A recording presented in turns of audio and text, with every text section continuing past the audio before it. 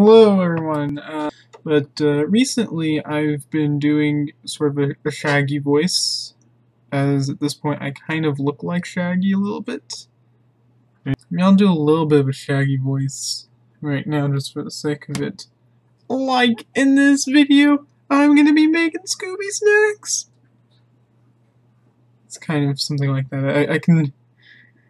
that's sort of a rough version of it.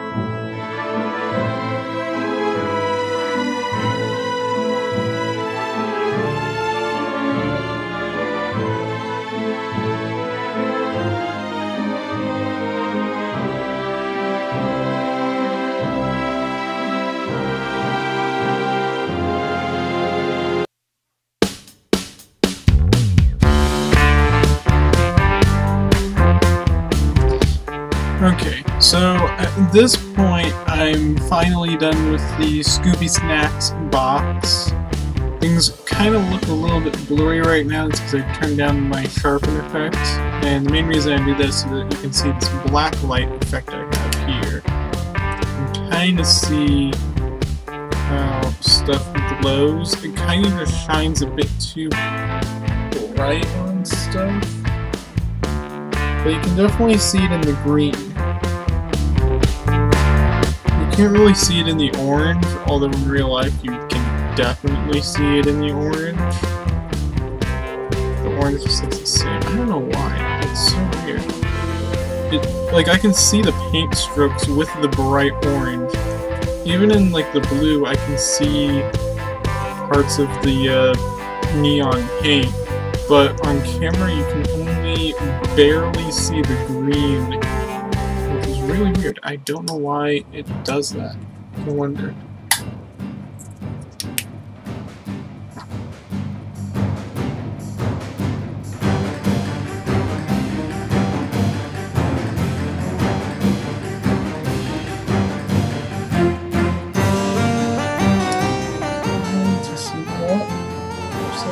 Yep, there you go. Now you can see the... There you go. This is what I'm talking about with the orange. I don't know why that one blob, the green, and the letter C shows up so much dominantly. Oh, you know what? That's probably because of the glossy coat. This is wet. Yep.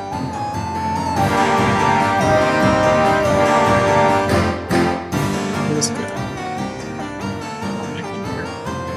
That'll dry up. That's the thing you have to worry about when you put a glossy coat on something you painted, is that it can... the glossy coat will actually reactivate the paint, basically. And that's what happened with that blob in the letter C, like that I smeared my finger on, is the glossy coat mixed with the green paint. And this isn't like, oh, I did this last night, so that's why that happened. I was so afraid that I would like ruin the paint from the box that I just haven't worked on this for so long. This is actually more, I had to shift the hue for this to look like what it actually looks like. But this is it. This is my box of Scooby snacks that I've made. Also, I have some images that I will include after this from